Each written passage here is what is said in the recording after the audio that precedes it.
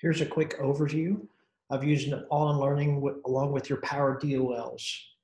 The Power DOL menu on the Google Drive for school leadership is available, and you'll see underneath the Power the grades, you'll have an Activate in AIL. So we're going to click on this link here for the 4th grade and click Activate. So the first thing it's going to do is it'll prompt me, the teacher, to log in to my account. All right, so I'm going to log in, and then I've got to choose how I'm going to activate this assessment. So I'm going to post this with the students at home. We're going to post it to the student portal for them to take in their accounts. Now, I'm going to activate this for each class. So I'm going to activate it for my 5B class here.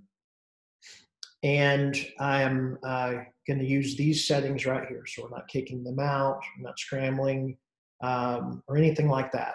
I will match these settings here. Then I will click Next, and I will click Activate. Now it's on in the student portal. It's listening. So as the students respond and answer the questions, that'll start to appear here on my screen. All right. I'm going to notify my students in Google Classroom to log in and take this test. So we're actually going to click Embed this assessment, and I'm going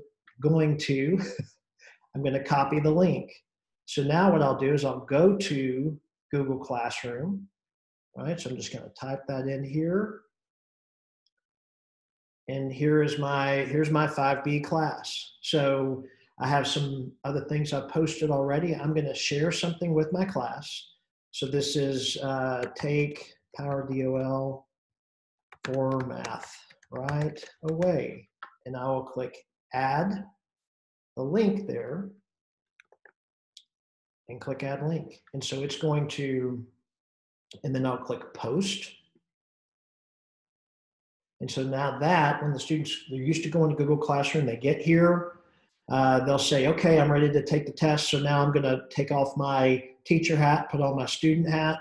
I'm going to open that link, and it takes the students directly to the sign-in page for All-in Learning. Your students will sign in with Google, all right? We are connected to Google under the hood, so they're going to click Sign In with Google.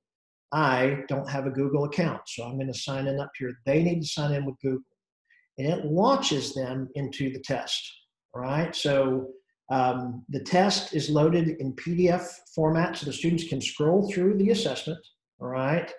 And I'm just going to be able to click in my answer, so the students can navigate up at the top if they want to.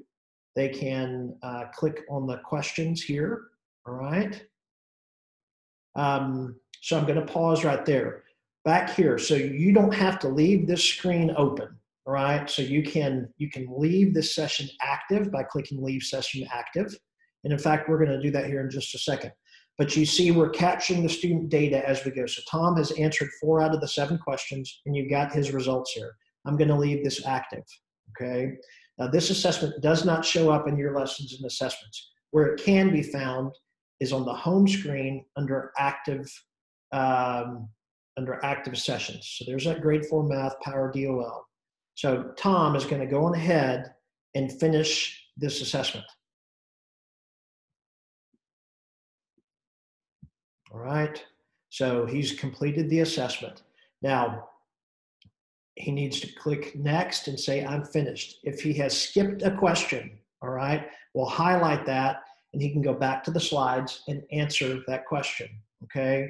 So I'm going to go ahead and click here and say, I'm finished, and his responses have been sent in, all right? Even though the assessment is listed here, he cannot access that assessment again. He'll be blocked from it. And so back on the teacher side, here's my, here's this DOL. I'm going to click Activate and use with Engage and Learn.